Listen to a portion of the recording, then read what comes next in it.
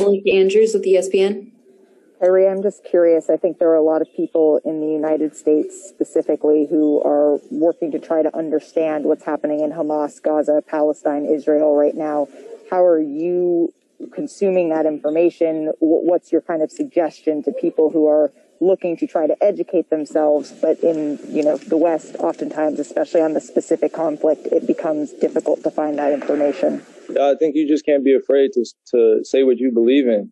It's not about consuming information or trying to be right, politically correct. I think it's just about doing what God intends us all to do. And that's to stand on the good word of treating everyone with respect, compassion, and love.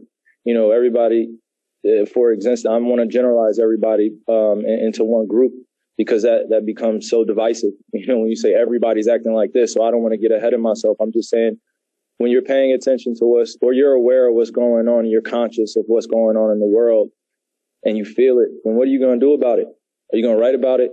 Are you going to tweet about it? Are you going to be out there with them? Are you going to protest?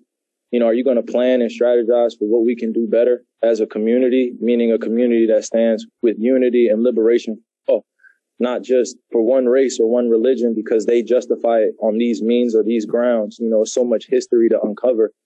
And most of it is just not told to us. And it's just disappointing and it's saddening when, the truth can't be revealed to the children that are watching us and they're just watching our world go up into war. So, I'm just using this time to really address, I'm standing with everyone that stands on the righteous things that's going on in our world and protecting everybody as one.